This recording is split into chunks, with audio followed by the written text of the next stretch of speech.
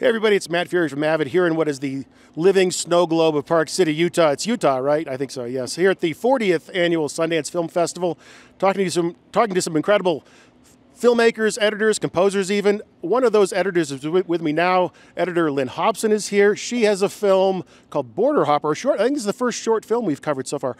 Lynn, tell me a little bit about Border Hopper.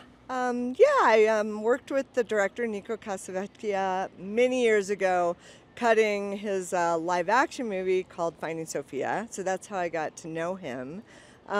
Since then, he's been off doing things, I've been off doing things, and he had this short film and I couldn't resist but helping him put it together. So it's a mix of live action and animation, and mostly I work in animation, so it all meshes together, and it was a great project to work on. So you say it was something you couldn't resist. What was it about the project that you just said, I got to do this? Well, I love working with him, first of all. His films are great. And it was dear to his heart because it's a film about navigating the American system of, getting visas and everything, being able to live here. He's from Argentina. So it was a story that was happened to him and his wife, and he's like, I have to make a short film about this. So it's a great movie. So, and then he does animation on his own as well as hires companies to do it, and so doing the live action and the animation is just natural to me because I do a lot of animation too. So.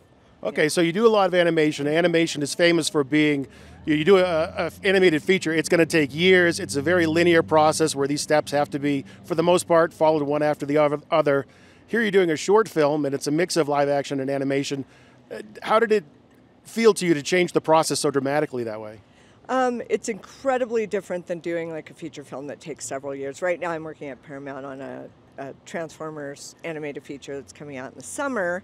And that, like, oh God, you're like putting up just storyboards for like a year before you start to get like previs, and then go into animation, then go into lighting. So it's this long process of storytelling that evolves over the years. When it's a short, it's a much more consolidated amount of time, and there's only so much money and time spent to play with the story. And once, we kind of get the gist of the film put together, he had to go away and get the animation done. So, he kind of took it to the company that was doing the animation segments to drop them in the middle of the live action part. So it kind of evolved that way in a much shorter period of time for me to be a part of it. So, yeah. Okay, so you have the condensed schedules, condensed budgets, versus doing a feature, working for Paramount. In terms of the editorial setup, obviously you're doing a studio thing. A lot of nice things laid out for you in advance. What was the editorial setup for Border Hopper and the basic workflow for it?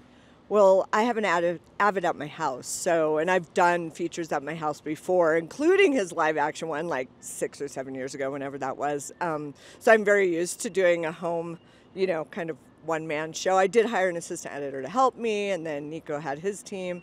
So yeah, I mean, it's just, you managed to do it. They filmed it, I think, on a Red camera, so we had to ingest all the footage that way at my house, the whole thing, organizing it, and then he took it out from my Avid to finish it elsewhere, just to color correct and everything, and put the animation in, and then mix it, the whole thing. So, what was the most challenging aspect of doing Border Hopper? Oh, the most challenging aspect. I don't know. I don't know if I have an answer for that. You don't need an answer for everything. Yeah, I think, wow, the most challenging thing.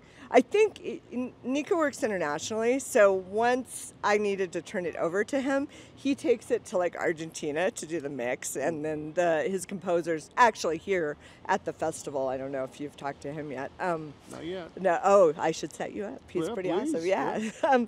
Anyways, yeah, I think just that, he takes it away, and then I'm like, you're mixing in Argentina, I don't get to be part of the mix. So that is challenging, but, I trust him. Clearly, he's a director, and he has this vision, and he always does an amazing job. So, yeah. Well, I'm sure you both did an amazing job on Border Hopper. I think your warmth actually made the snow go away. Somehow in the span of this 5-minute interview, the snow. So thank you for that, Lynn. Thank you for coming and talking to us today. Thank you so much. It was a pleasure. All right. Well, so there you have it. Another amazing editor here at Sundance. So many more to come. So stick with us on the Avid social channels, and we'll see you there.